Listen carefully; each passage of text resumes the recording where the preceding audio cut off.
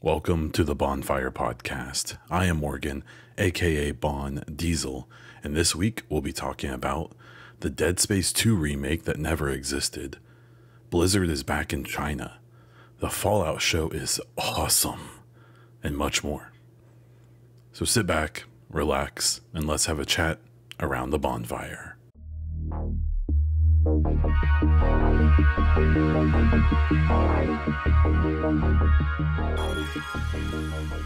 Yeah, so prepping this show was interesting. There's some stuff that I'm excited to talk about, but I think overall it was a pretty quiet week.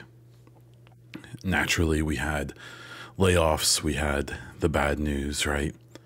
We also had some good stuff. I think some kind of curious stuff, some people taking L's but not really taking them, and overall, a somewhat interesting week in gaming.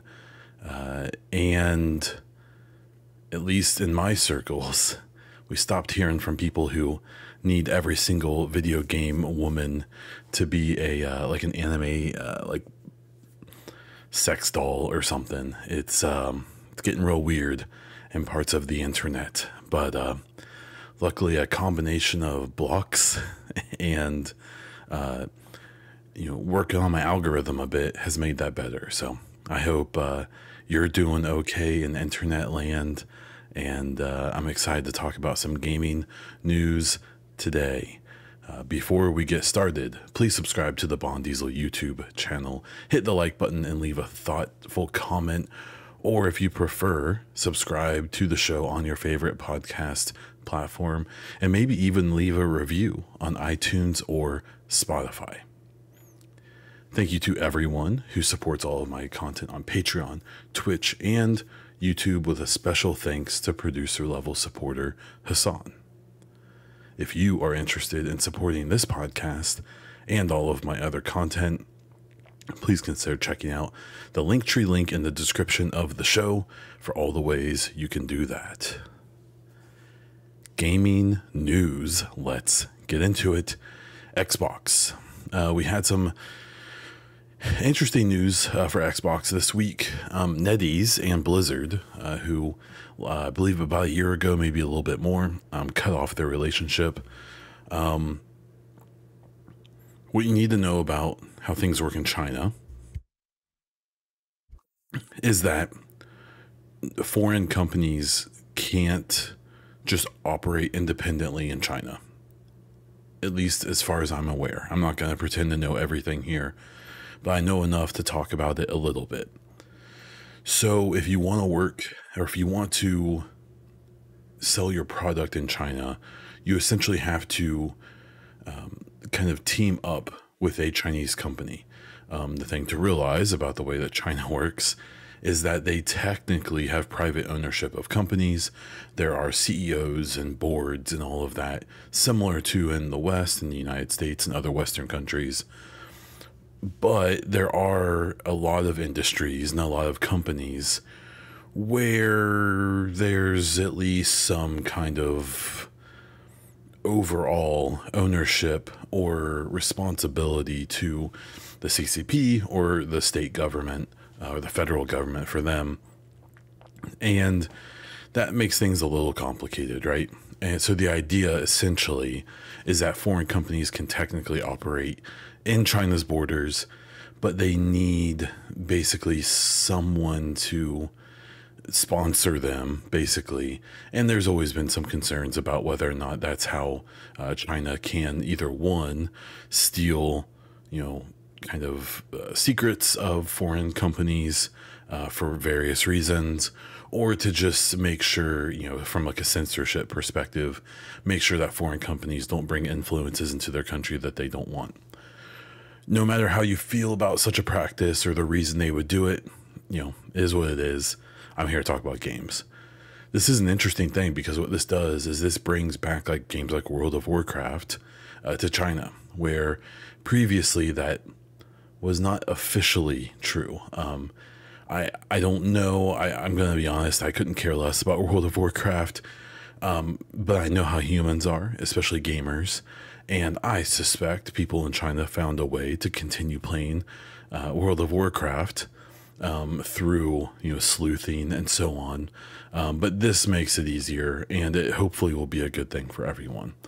What I don't think was really talked about this week about this story is this is probably a pretty huge deal financially for Xbox and Blizzard.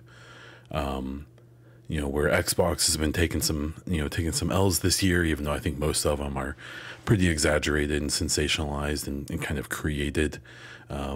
They still have, at least in the perception of some. But they've been doing a lot of things that are probably making them a lot of money. And at the end of the day, that's the race. That's the goal, right? The other interesting thing about this story was that it included some kind of wording that there's an agreement to explore bringing other Xbox platforms, consoles, and games to China. This is where I'm completely out of my, water. I think I remember at one point hearing that because of the restrictions, I don't know if the PlayStation or Xbox are available in China. PCs obviously are, and I don't know if there's consoles that they make natively, or if maybe the Western consoles are there, maybe just not in great numbers. My impression is that the vast majority of gaming in China happens on PCs, where I assume most hardware is fairly easy to get, especially because much of it's manufactured there. Even though there have been some recent issues with, I think especially NVIDIA GPUs have to be have hardware removed from them to be sold to China because China was scooping up NVIDIA GPUs for AI purposes. So a bunch of interesting geopolitical stuff that I don't know enough to speak on, and I don't want to bring into a gaming conversation. But it would really, really be interesting if we all of a sudden see Xbox be able to sell their consoles, or at least increase their market there, especially if it's a fairly untapped market for consoles, even though you have to wonder if the culture of gaming there is very PC focused, whether a console would ever even get a second look, but we'll have to wait and see. We also got some Xbox information.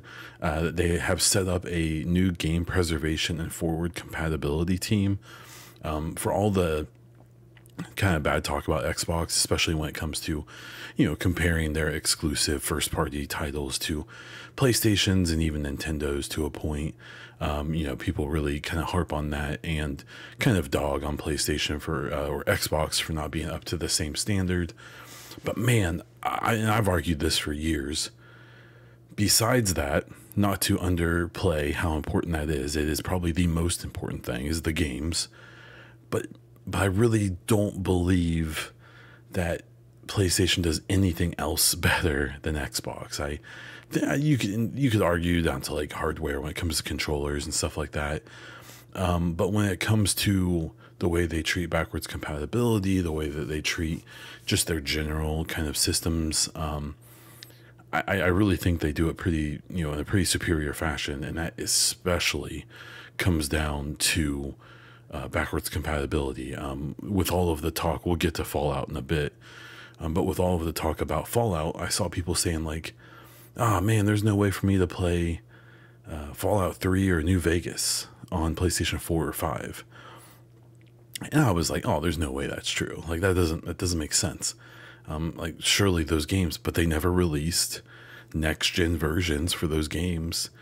The PlayStation 3 had a proprietary CPU and architecture, and so did the Xbox 360. But because the Xbox One and the Series systems had a big focus on backwards compatibility, I honestly don't know what they do. I assume there's an emulator built in.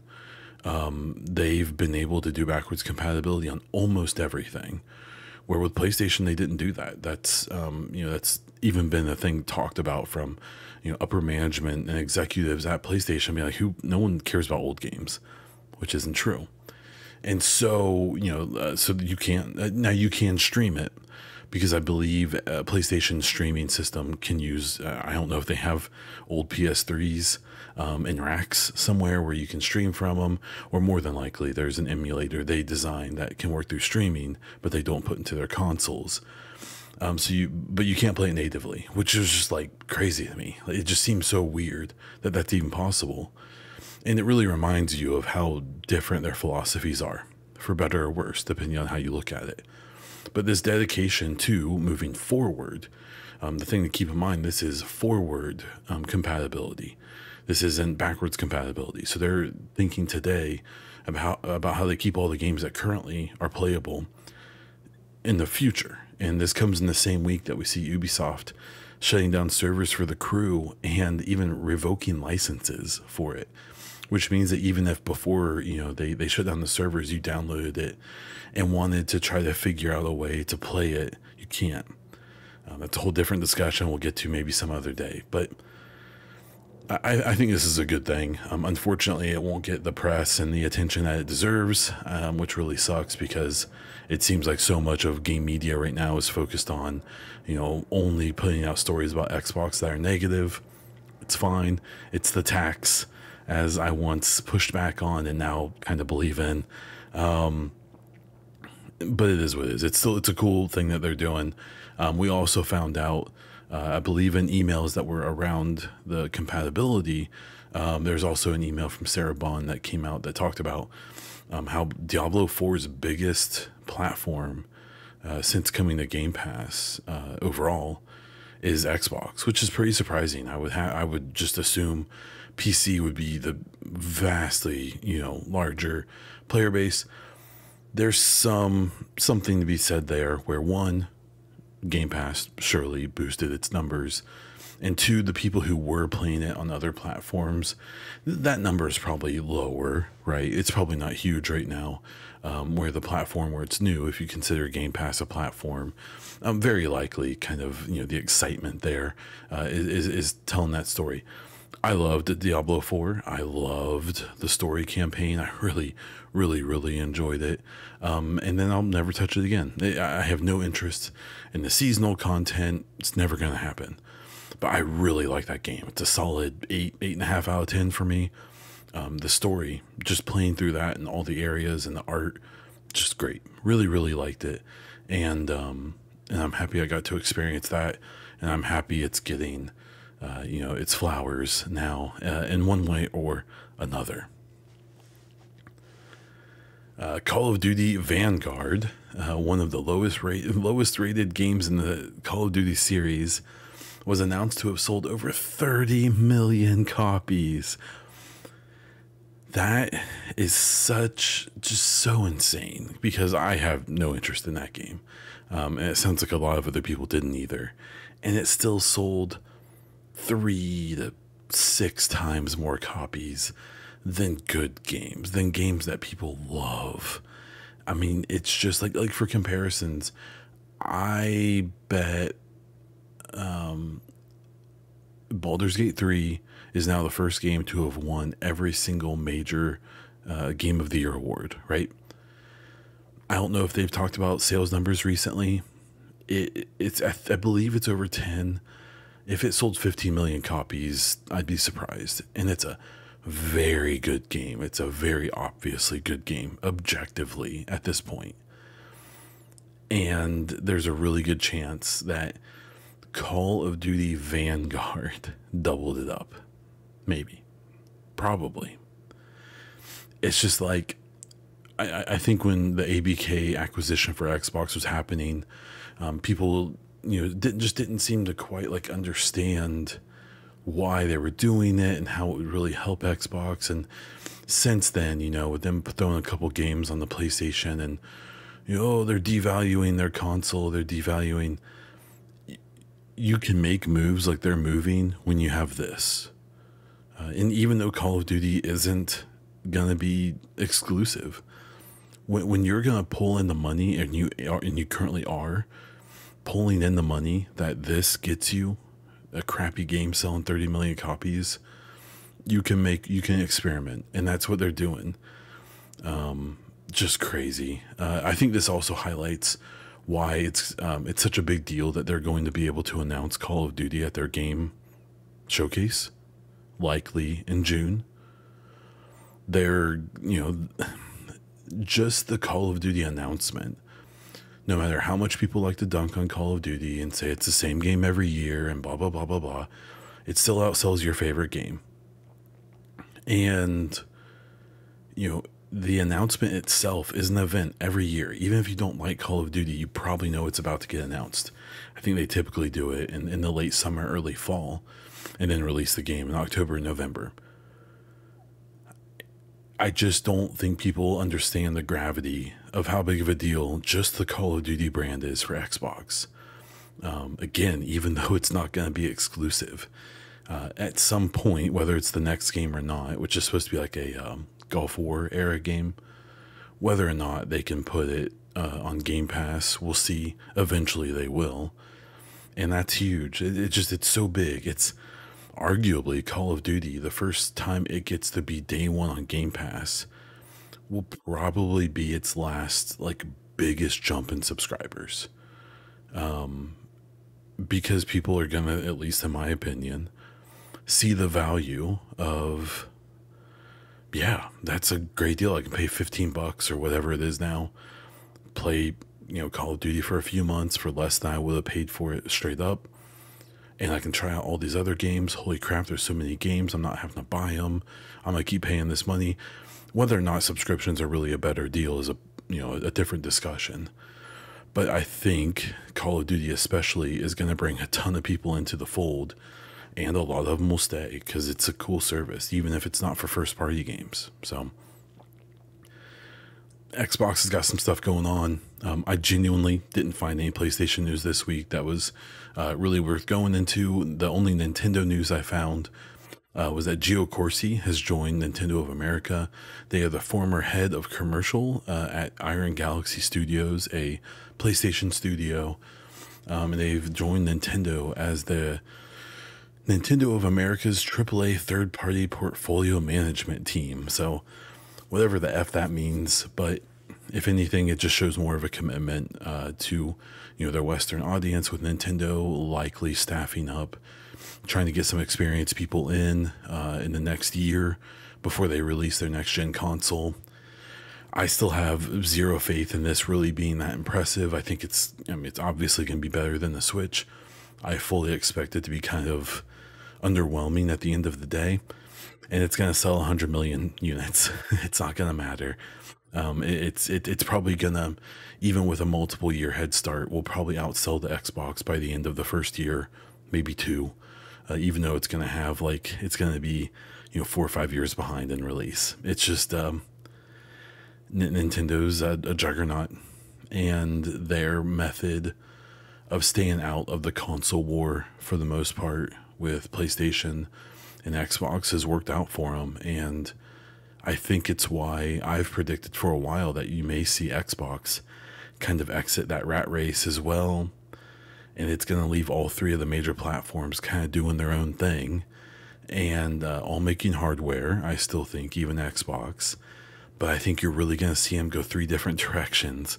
And they're still going to technically compete, obviously. But I don't know, we'll see. I think we're going to see those three companies go very different directions as time goes on. And that's exciting. That's cool. I think it's going to be good in the long run. But we will have to wait and see. Moving into non-platform specific news, and not even gaming news, but the Fallout TV show has released all 8 episodes of season 1 on Amazon Prime. It is so freaking good. It is. I've only seen parts of the Last of Us show.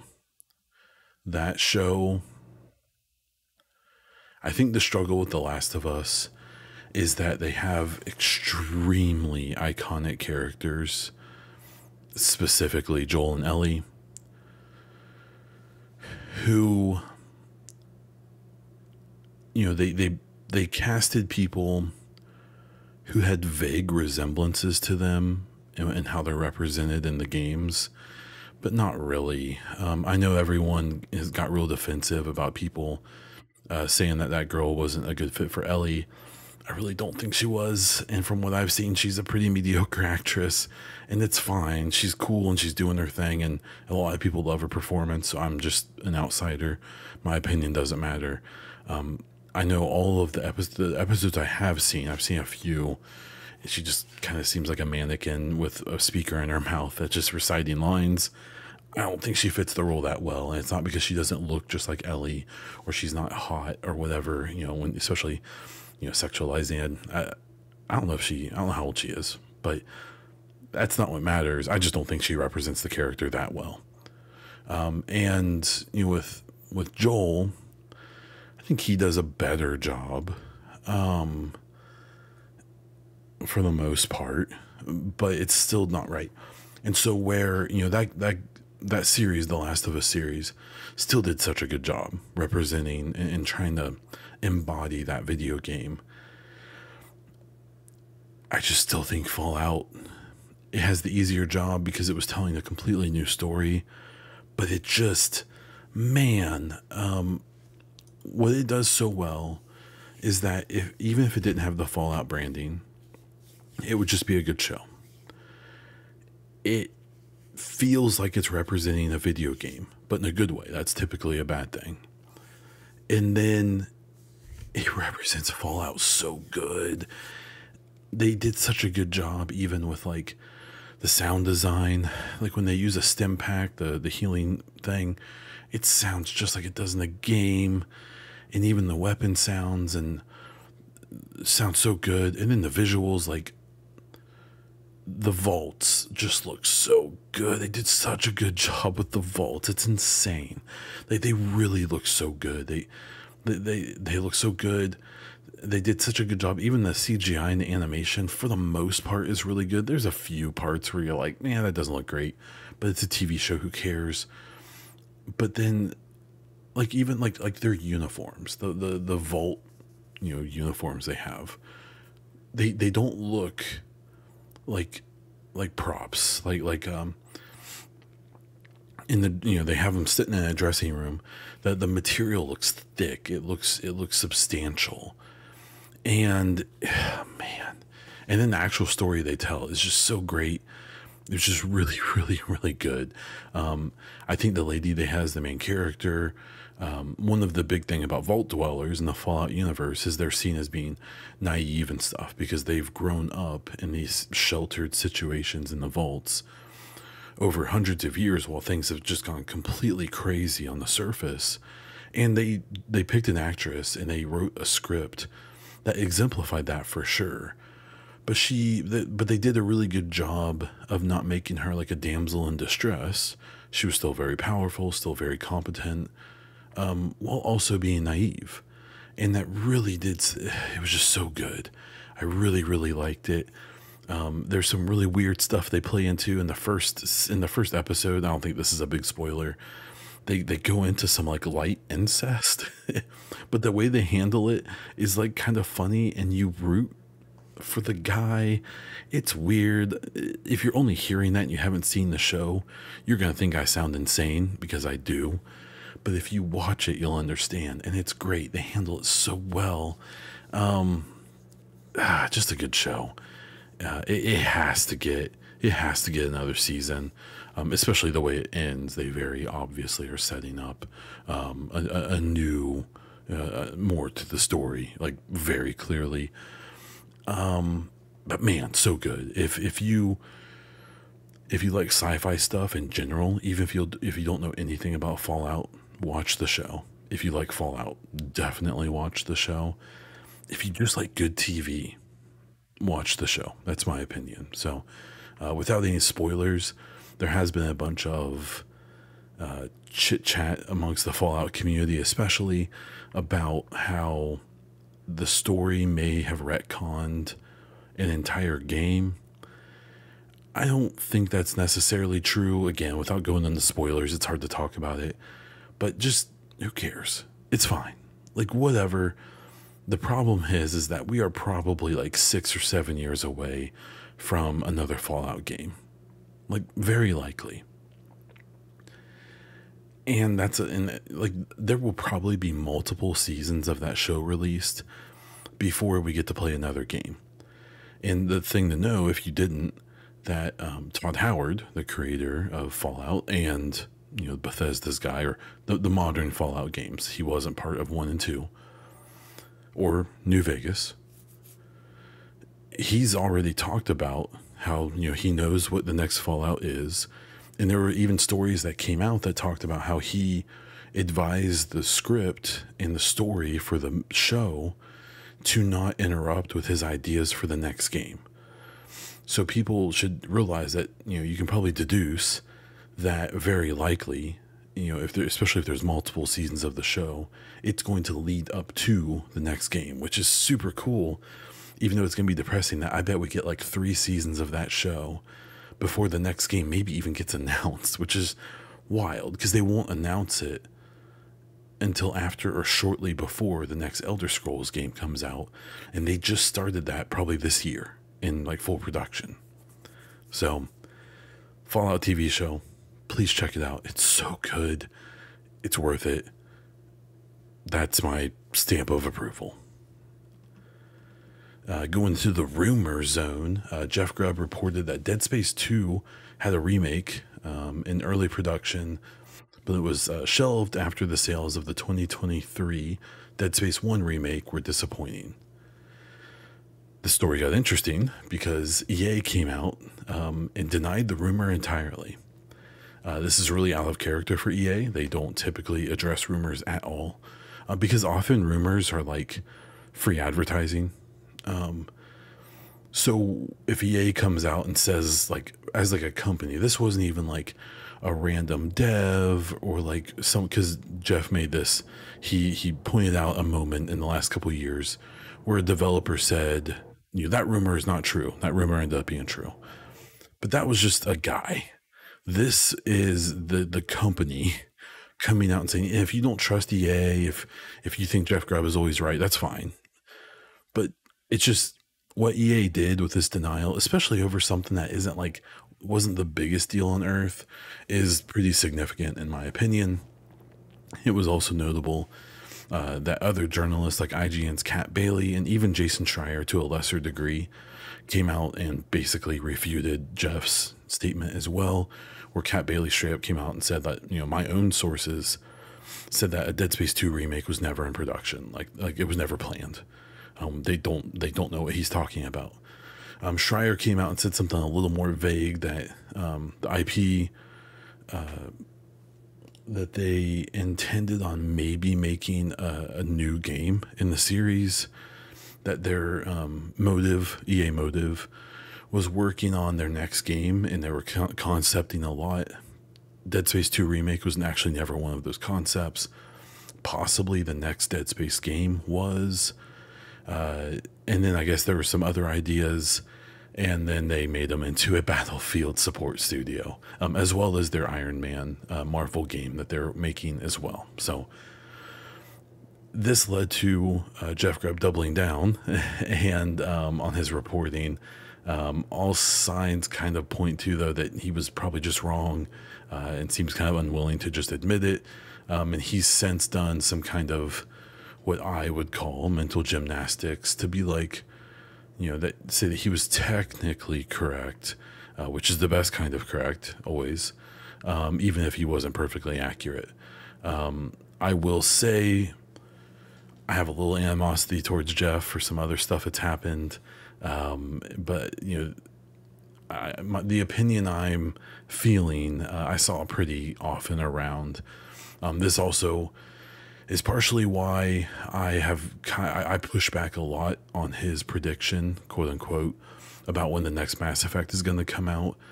I think ever since he left his journalism job at GamesBeat and became kind of like an entertainment personality at Giant Bomb, he's not a journalist anymore. He doesn't necessarily have to worry about, hurting his website or his paper or his whatever journalistic establishment he's working at, about hurting their reputation, because no one's worried about Giant Bomb and how accurate its reporting is. So I just think that, you know, maybe some of his takes have kind of delved more into the sensational and the clickbaity, rather than, you know, trying to do some serious reporting, which is fine. You know, he's doing his job, and that's fine. He probably did hear something from someone and either misinterpreted it or got bad info or whatever. But I think the doubling down was kind of funny because it kind of seems like he was just wrong. And that happens. There's been times he cut his hair for the first time in many years, and because he probably just got bad info from a good source about the release date of a game that ended up coming out like a year later. It happens. It's not the end of the world. But it just seems like some people handle being incorrect about those things a little differently than others. Speaking of Mass Effect, we had Mass Effect's Shepard canonical birthday this week. BioWare celebrated with a tweet. We had some people put out videos. We had some conversation going on around that show, or, you know, that game and the characters. The show that was rumored years ago from Amazon also picked up a little talk this month or this week, after the Fallout series came out and was reviewed so well. At one point, I believe it was even confirmed by like Amazon and or BioWare that, like, yeah, we're working on something. But you know, we've heard nothing since. And then after the Dragon Age Netflix animated series, I don't know how excited people are for anything because apparently it was pretty bad. When it comes to Mass Effect in general, I've definitely kind of slowed down my coverage of it and stuff, and even my gameplay. I've just been playing other stuff. I still feel good. It's just, you know, I've talked about it a lot that after the last N7 day, I feel like basically all of my theories got thrown out the window, and I kind of don't know what to talk about. I don't really want to go into the lore of the trilogy or Andromeda because other people have covered that to death and have done it way better than I will.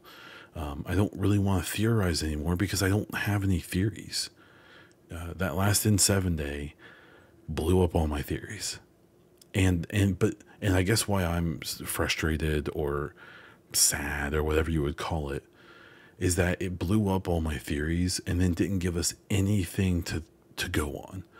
So where the 2022 N7 day just gave content creators endless things to speculate and think about, the 2023, to me at least, shut things down and gave us nothing else, which is fine. You know, they're just, you know, trying to market their game 4 or 5 years before it comes out. But I'm really curious to what happens this year, and I don't know how much I'll have to talk about with Mass Effect until the next N7 day, or if some leaks come out or something, or maybe we get some info, you know, soon-ish from a blog or something when they start talking more about Dragon Age Dreadwolf. So I'm excited about Mass Effect. Actually, here in a couple of weeks, I'll be participating in a stream or podcast, whatever you want to consider it, with a couple really great folks. I don't think anyone's announced anything yet, so I don't want to go beyond my step, but I am really excited to chat with these people live and kind of have all of us throw out our ideas.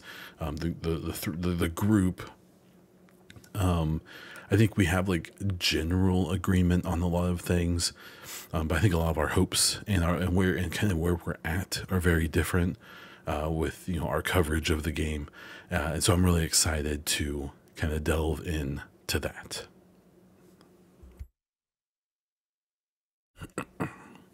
Ubisoft, Prince of Persia: Sands of Time remake. That was shown off of, man, that game was supposed to come out in 2001 or 2021. And after, I think it was a trailer in 2020, it could have been, maybe it was 21. I can't remember. It was received so poorly that they canceled the release date. And the rumors are now that they've completely restarted development. They rebooted it entirely. They've replaced the voice actor for the prince, the main character. It was Yuri Lowenthal, who I believe is the Spider-Man voice actor, as well as other things. Yeah, so if you were looking forward to that Sands of Time remake, it's probably going to be a few years at the very least. And a really weird thing, kind of a follow up to last week, there were rumors about the developer of Dead Cells and Ubisoft doing a collaboration with Prince of Persia. And this week it happened. They released some gameplay footage. Some people were able to put out previews where they had played the game. And it looks weird. And it's got like a hip hop soundtrack. It's got a very cartoony look. It's a very classic side scroller. It's Dead Cells is what it is, basically, but in the Prince of Persia universe. And it's weird. If you would have told me that in the last year, within a 1 year span, we would get 2 Prince of Persia side scrolling games, that one would be like very well reviewed and really, really liked in the one actually released by Ubisoft, I think earlier this year. And then there's another one coming to early access soon-ish from the Dead Cells dev. I would have called you a liar. That would have sounded insane. But it's happening, and I think that's pretty cool. So as much flack as Ubisoft catches for being Ubisoft, I thought this was pretty great. Another thing that happened for Ubisoft this week was they released the story trailer for Star Wars Outlaws. This is the game currently being made by the same team that did The Division 2. I thought looked great. I think it was exactly what I wanted. There was some dissent from 2 groups. One being the weirdo Gamergate, every character needs to look like a sex doll group. We'll just ignore them. There were some people who dissented and kind of felt like it was weird. I thought the graphics looked really, really good. Maybe I'm so used to the Snowdrop engine from The Division that I kind of had an expectation, and it was better than my expectation when it came to faces and animations and hair and stuff, where maybe if people have a different mindset and they're thinking about like The Last of Us and maybe some of these like hyper cinematic games, and it wasn't as good as that. Now I did see people being like, oh, it looks like a last gen game, and that like kind of makes me roll my eyes because it definitely didn't. Regardless, I'm really excited to see something from Star Wars Outlaws. This is a game that I have right up there with Hellblade 2, with my kind of early favorites for game of the year for me. And what I'm excited for is it seems like they're putting together a fun story that has like Han Solo vibes, in my opinion. A game that I think looks extremely good. And then now we need gameplay. We need to play it, right? I love the way that the Division 2 feels and plays. And so I expect this is going to be very different than that. But I think it's going to be in a good way. And I'm sure the things that feel good about the Division have at least informed, the development of this game. And I'm really excited to see how they kind of piece those things together. And yeah, I'm super pumped. They put out a release date for that. I believe it's August 30th. So here at the end of the summer, and I'll be on that. I'll be very excited to play that, review it, do all the things. And basically what I'm hoping for from it is to be like a Jedi Survivor type game. If it has that kind of playtime, that kind of emotional impact, that kind of story and characters. Not a perfect game, not a 10 out of 10 necessarily, but a very strong 8 or maybe even 9 out of 10 would be super, super cool and would definitely rank pretty high in my book. Hitting some of our quicker stories here, EA did announce that Battlefield 2042 Season 7 will be the final bit of content for that game. And from there, they're focusing on the next game. That one has been rumored a bit that it may be a game that takes place in a similar time frame as 2042, likely being a direct sequel, but probably learning all the lessons that they learned from Battlefield 2042, especially the launch, which wasn't great. It was actually pretty bad. What's funny is that within 12 months, even 6 months, in my opinion, 2042, they made some major changes quickly. And I really think 2042 is a really, really good game. It's my favorite Battlefield since 4, probably. I liked 1 and 5, but I think 2042 is better. I'm a sucker for modern warfare stuff. So maybe that's why. But yeah, it's interesting. So from my previous story, we know EA Motive will be working on this next game. We also know that Criterion, former Need for Speed devs, and Ripple Effect will all be assisting DICE in making this next Battlefield. And then, we had the rumors about the setting. So that will probably come sooner than people think. I wouldn't be surprised if the next Battlefield is 2025, and maybe we start hearing about it this year, at least teases. I really hope they don't dare try to do that Tarkov-ish mode again, which is, I think, what the whole 2042 was supposed to be. I have conspiracy theories that 2042 was supposed to be a big extraction game. And then late in development and testing, people were like, this isn't fun, because they put out that mode along with the multiplayer and no single player, right? And my guess is that in testing, they basically figured out that people just didn't like the extraction mode and they didn't know how to make it better. So they poured probably all their last minute resources into the multiplayer, but they have these things like these kind of Overwatch style, like set like characters in the game, and they're awful and they talk too much, and they really just, it's weird because you'll see like 4 of the same character running around the maps all together, and it just, I hate it. I hate it. I want just random NPCs for the next game. I don't need to be a class, a character. Just make it a class-based game like it should be. And I suspect they'll do that. I still would be surprised if they do like a heavy story, like a single player story in the next Battlefield. I wouldn't be surprised if they do kind of a Titanfall 1 type of deal where they tell a like pretty decent story through the multiplayer, where it's kind of like integrated into just your normal gameplay. That could be really cool. But we'll have to wait and see. But I love Battlefield. I saw some people kind of rolling their eyes about EA Motive not making a Dead Space game and instead helping with Battlefield. EA Motive is a really good studio, and I love that they're working on a series that I really, really love. In the quick story, Apple opens all their app store to game emulators as long as they follow all applicable laws. So we'll see how long it takes for Nintendo to sue them for that. And the YouTube channel GVMERS, spelled with a V instead of A, started a Patreon push to ensure they can continue making documentaries and other game-related videos. For me, there's like this like tier of like game reviewers and historians and documentarians. So you have like No Clip, you have Nakey Jakey, you've got like Reykjavik, and then like below that you have gamers. Gamers is like kind of the more like corny or kind of cheesy version of it, but it's still really good. And they talk, and they've done some really, really good videos.